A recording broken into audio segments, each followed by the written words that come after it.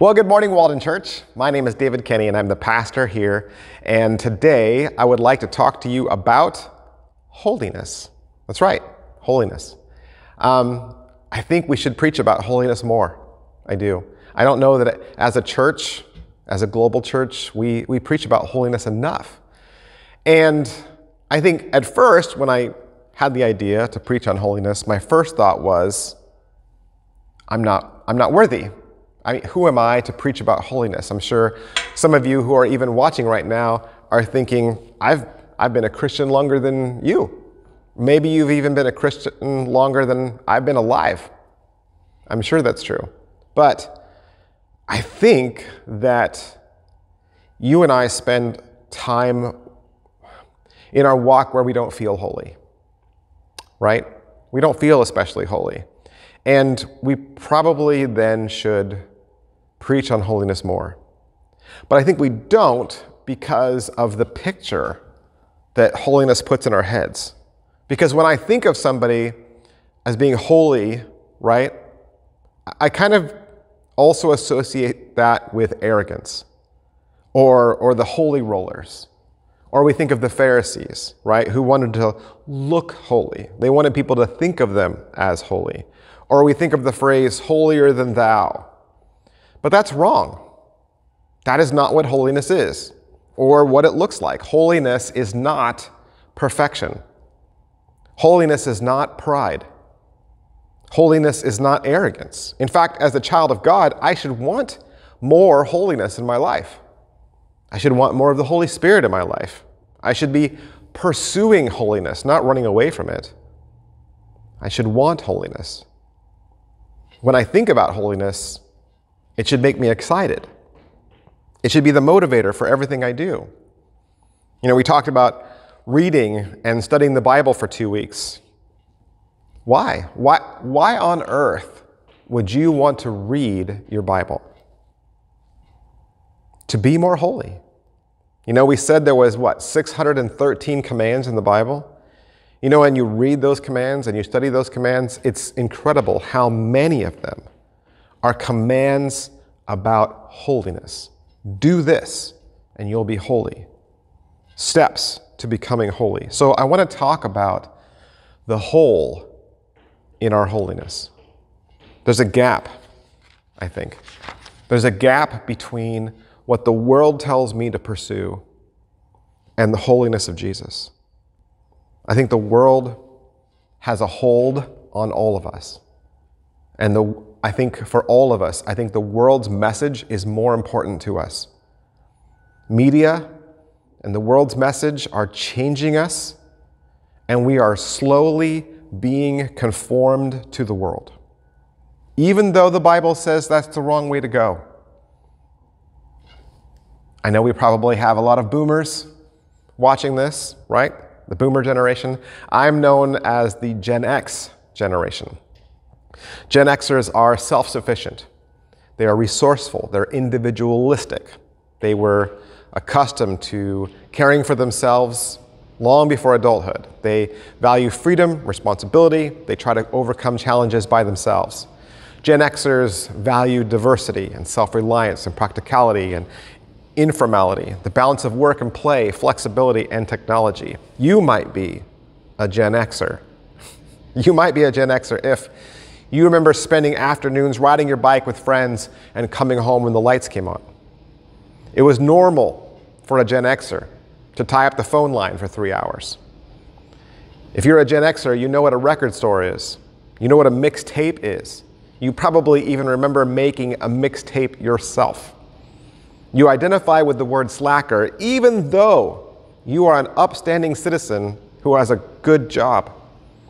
Your first email address was probably an AOL address, and you remember how old you were and when you got it. If you're a Gen Xer and you walk by a store window and you see a pair of Doc Martens hanging there, you think to yourself, I think I want those. You know that the movie Heathers was the original Mean Girls. Thursday nights on NBC were must-see TV, and you never missed it. I was heavily influenced by my generation. You can probably relate. I was heavily influenced by my culture. Probably more so than any pastor, probably more so than the Bible. So we're talking about the hole that's in our holiness. Because I don't think it's just me. I don't. I think we all need a great culture shift in our life. And we need to leave behind that generational identity. I think we need to rediscover our spiritual identity.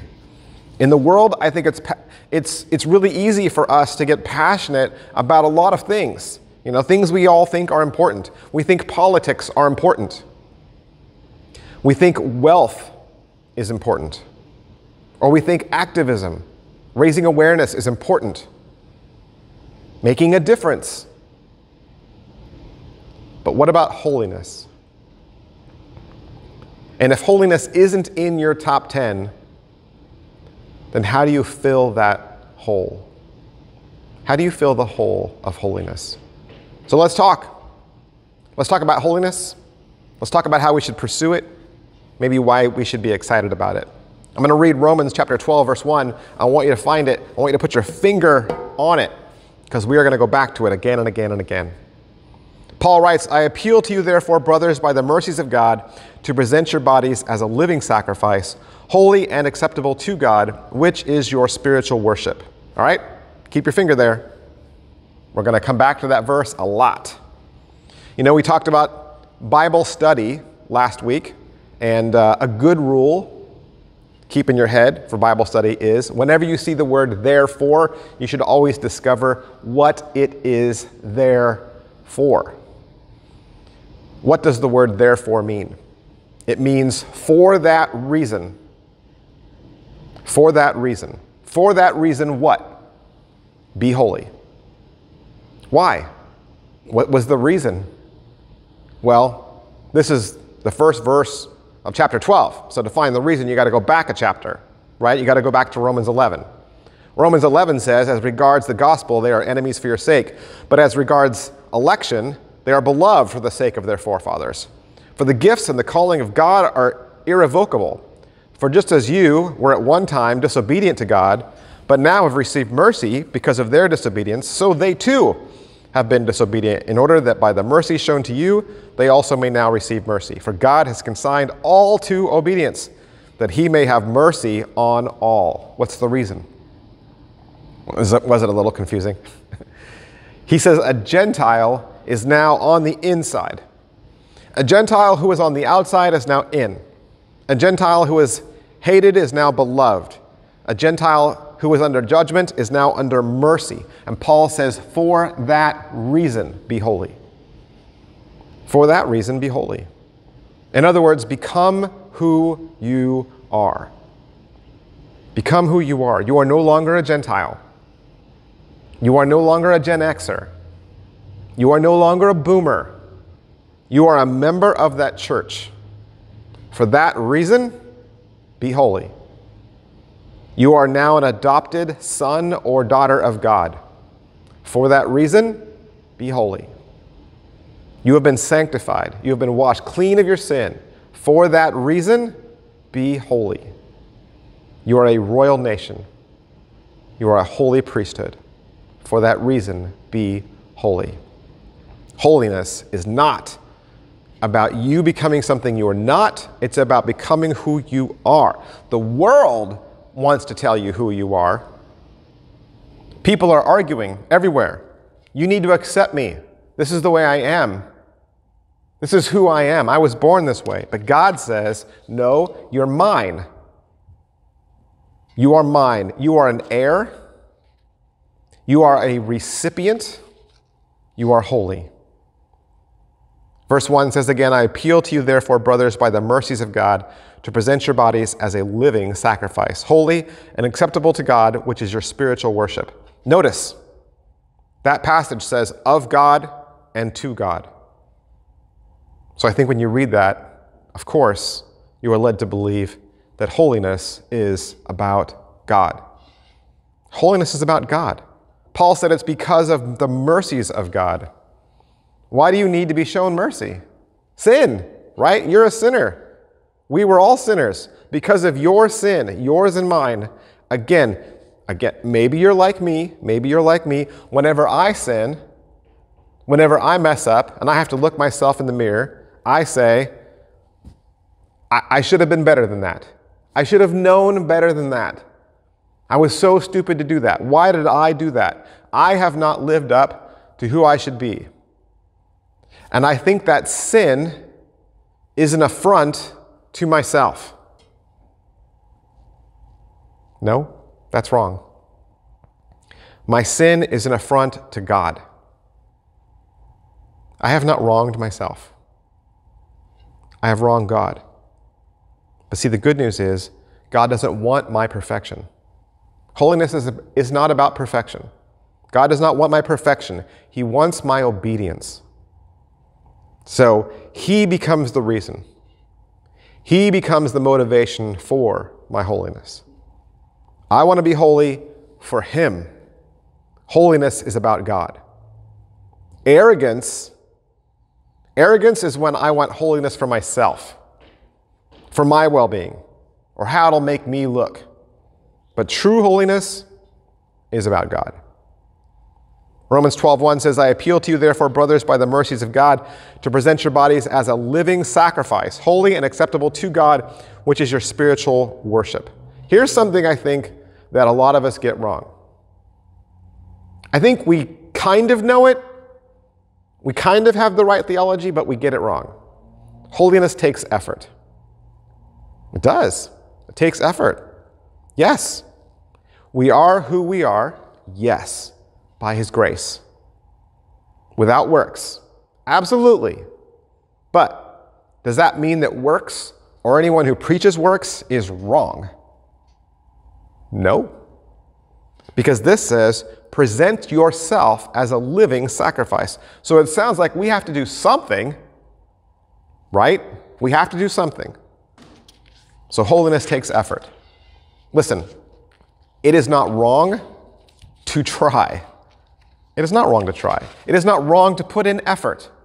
In fact, the Bible is full of verses about the pursuit of holiness. Romans 8 says, for if you live according to the flesh, you will die. But if by the Spirit you put to death the deeds of the body.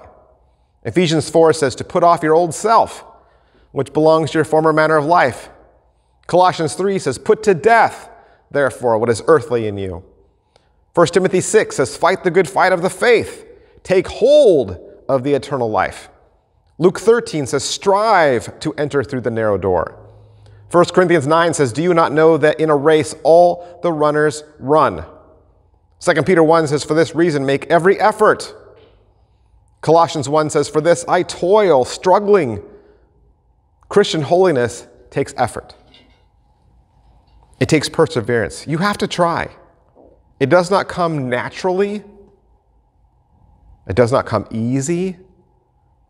It is not the path that everybody around you is taking. You are certainly going upstream. See, we think holiness is some sort of attitude or this divine state of being. And, we walk around and then we just glow with a little golden halo, and then it means you never sin. Holiness doesn't mean you don't sin. Holiness does not mean that you're perfect. It just means you are walking the path. You are moving toward God. Romans 12 says, I appeal to you, therefore, brothers, by the mercies of God, to present your bodies as a living sacrifice, holy and acceptable to God, which is your spiritual worship. Do you ever think that God looks at you, sees your sin, and is disgusted? Looks at you as a screw-up. Looks at you and says, ugh, there they go again. And God's just impossible to please. Is that why you are afraid to try? Because you'll never get it right? You think it's impossible? See, Paul says, you are holy and acceptable to God.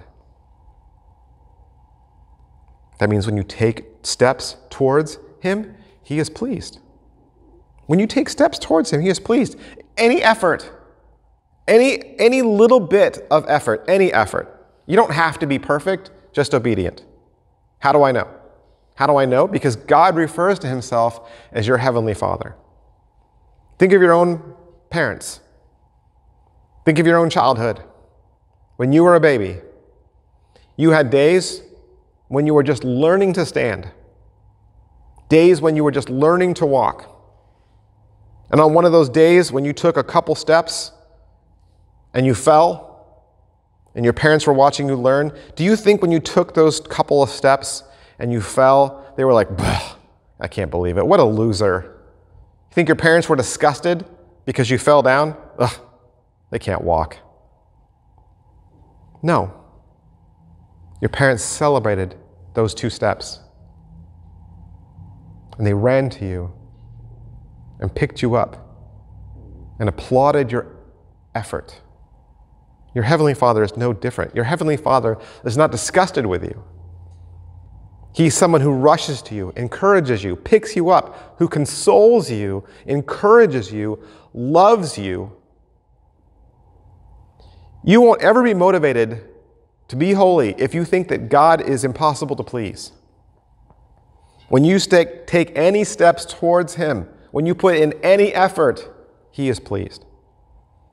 Romans 12:1 says, I appeal to you, therefore, brothers, by the mercies of God, to present your bodies as a living sacrifice, holy and acceptable to God, which is your spiritual worship. What is that? What is that word at the end, spiritual worship?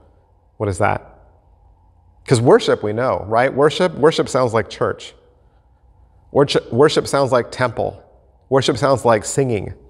Sounds like the sacrifices.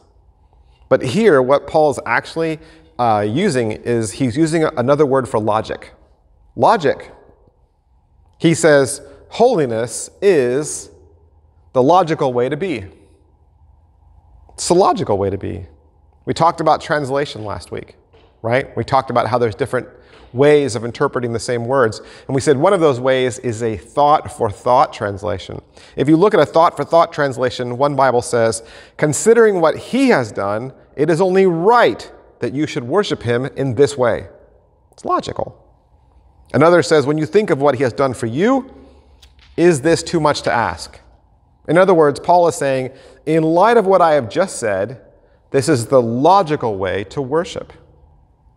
The logical way to serve, the logical way to sing. In light of what I have just said, you should walk in the light.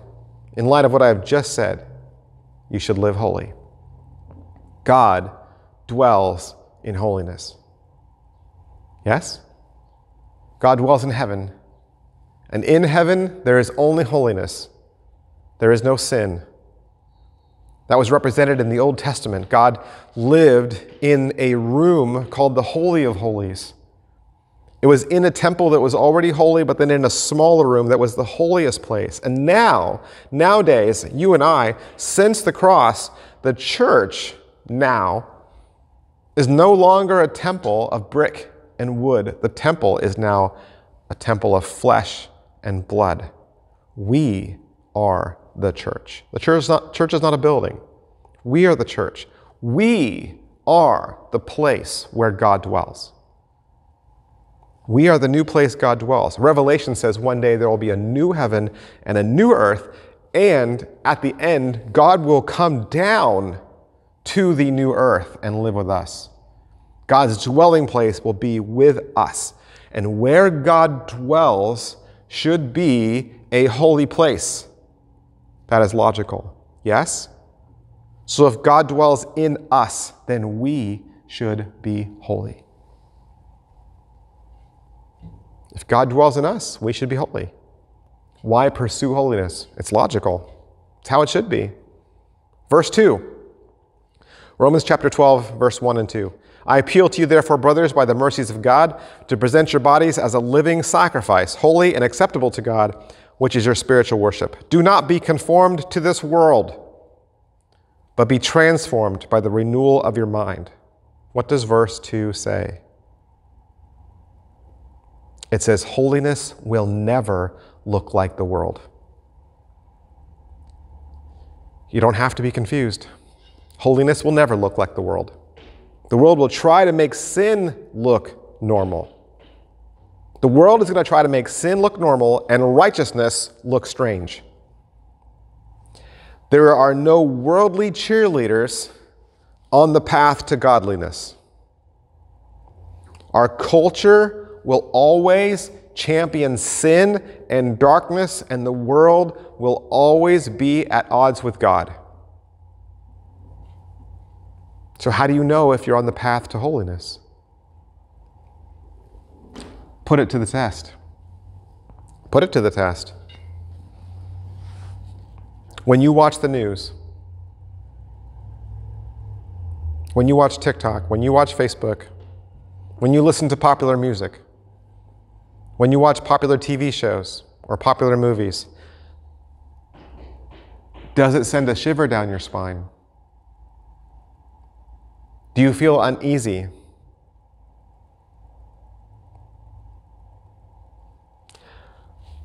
Or do you feel nothing? You're just numb to it. Are you fine with it? In other words, does the message of the world feel off or normal? Paul says, do not be conformed to this world. The world and holiness, they are at odds with each other. The world's message should make you feel uncomfortable.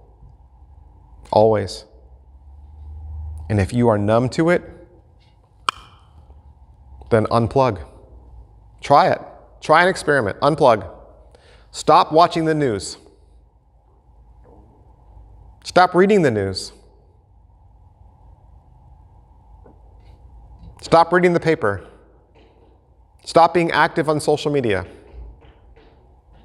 Get off Facebook, get off YouTube, unplug. Cut off the world. And take that time and jump into the scriptures. Take that time and jump into worship and serving. Unplug from the world and plug into God. And if my telling you that makes you uncomfortable, you're like, I don't know if I want to do that. Well, there's your first clue that the world may already have its claws in you. Going on a media fast, I know. It sounds boring, it sounds dull. Try it for a week. Try it for a week and see if you don't experience culture shock. Paul says, do not be conformed to this world. Be transformed by the renewal of your mind. How do you do that? How do you renew your mind? Same way you hard reset your computer or hard reset your phone. You turn everything off and you reboot. Holiness will never look like the world. So you have to maintain a measure of distance from the world. And you have to pursue a renewal of your mind. Romans says, I appeal to you, therefore, brothers, by the mercies of God, to present your bodies as a living sacrifice, holy and acceptable to God, which is your spiritual worship. Do not be conformed to this world, but be transformed by the renewal of your mind, that by testing you may discern what is the will of God, what is good and acceptable and perfect.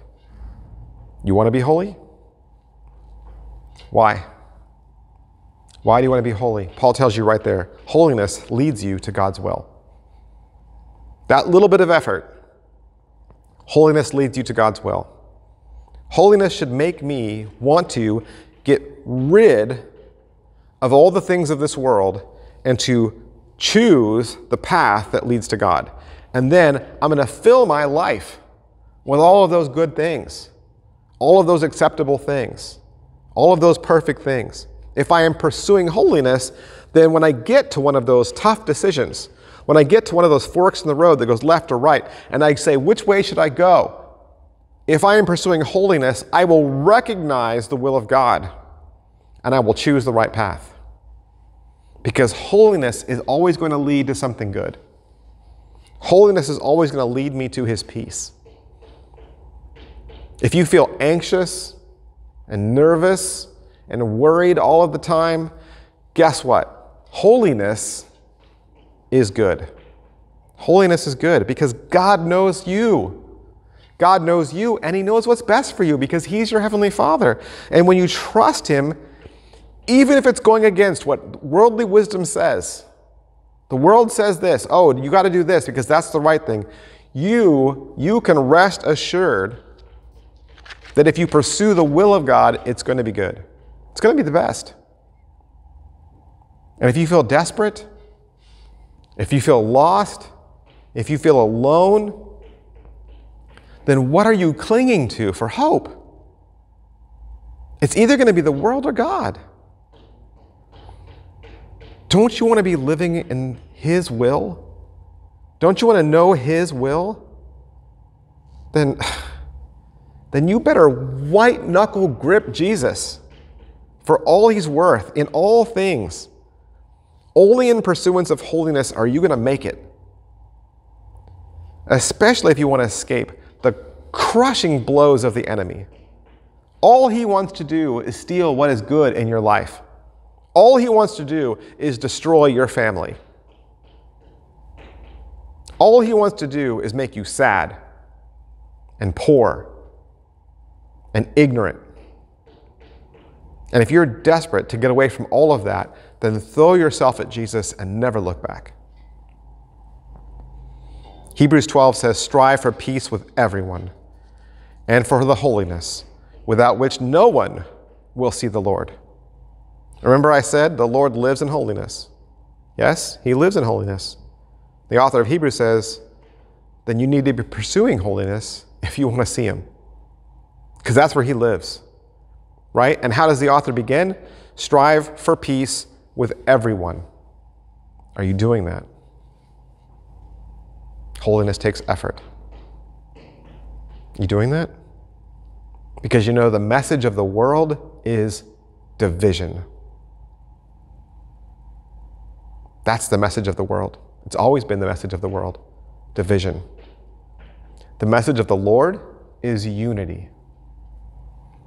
And anyone who turns brother against brother, or brother against sister, anyone who name calls, anyone who blames the other side, anyone who draws a line in the sand, anyone who wears one team jersey and says, our team is the best and the other team is terrible, that is a surefire prover that they are not from the Lord.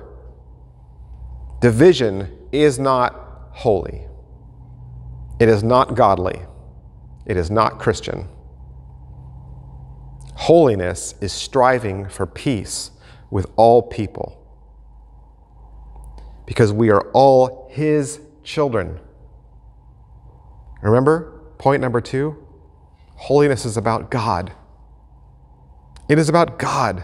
And just like a parent who is proud when we take our first steps, parents are also most proud when their children get along. Part of the pursuance of holiness is recognizing that we are all his children. I want to be filled with the Holy Spirit. I want to know God. I want to pursue God, and I want to see his will. And I want to be a child of God.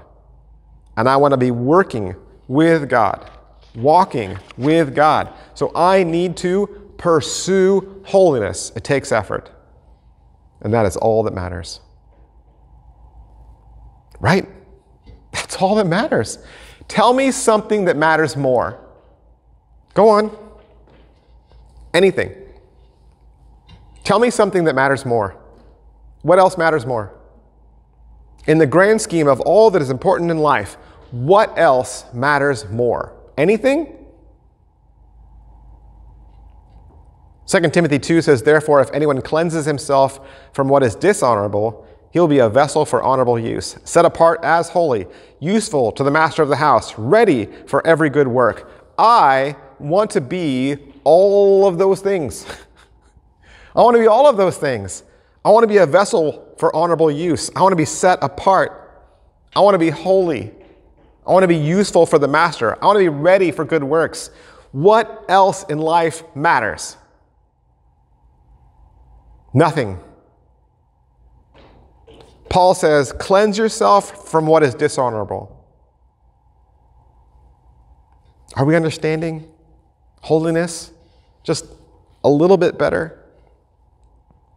You know, when God was forging his relationship with the Israelites, he told Moses, he said, give the following instruction to everyone in the community. And he says, you must be holy because I am holy.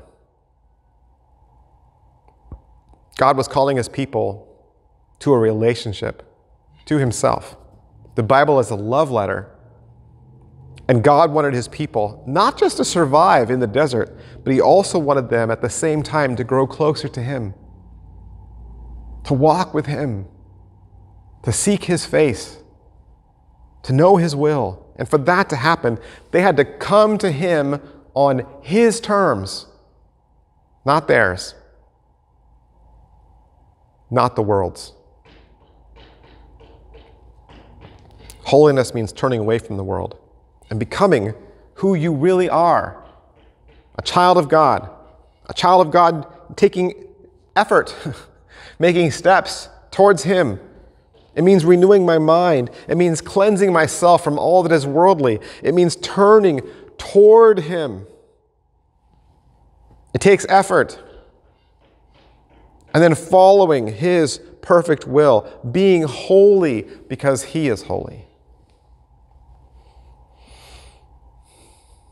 Be holy because he is holy. Let's pray together.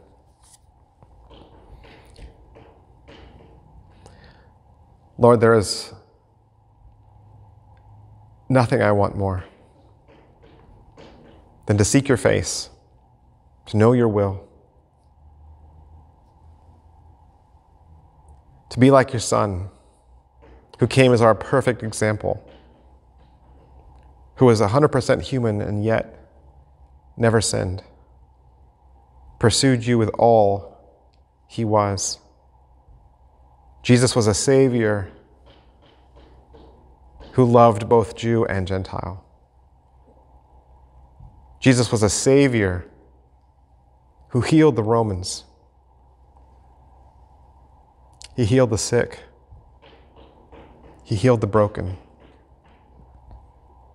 Lord, as your church, you have called us to continue the work of your Son. And for that to happen, we need to be holy. Not puffed up, not arrogant, not pursuing vanity, but pursuing you. Not for a halo, but for a crown. Lord, help me to see my neighbor as my brother and sister. And help me to love my enemies as I do myself. Help my hands and feet to be instruments of healing, instruments of love, and instruments of grace. Help me to put aside my own pride and to do whatever it takes to strive for peace, first in my own family, first within the people that you have given me. If there are people in my own family where their bridge has been burned, Lord, then make me a builder of bridges. Whatever it takes to strive for peace with everyone. And then, Lord, in my community, help me to be neighbor and friend. If there is anything I can do for those that live around me, any way I can serve or spread the gospel, Lord, help my feet to be instruments of peace. Help my hands to work and to build and to mend. And may I renew my mind. May I flesh out the message of this world, its message of hate, its message of conflict, its message of war, its message of division. Help me to see all people, whether across the table or across the world, as brother, as sister, as kin, as neighbor. May I pray for peace. Peace everywhere. Peace in all. May we learn to love each other and to put you first in all things. There is no greater pursuit than to pursue your teaching, your will, your holiness. Amen. Thank you for coming out and worshiping with us today. Thanks for being here. We got 2 services every single Sunday. One at 9:30. That's our traditional service. We have a choir. We're going to sing all your favorite hymns. We're going to say the Lord's Prayer. We're going to have communion. We're going to do responsive readings. It's going to be church just like you remember. And we have a service at 11 o'clock. That is our contemporary service. Come casual. Come however you feel best. We've got a full children's program from birth all the way through high school. And we would love to be the church where you live. Thanks, guys. I'll see you next week. Bye.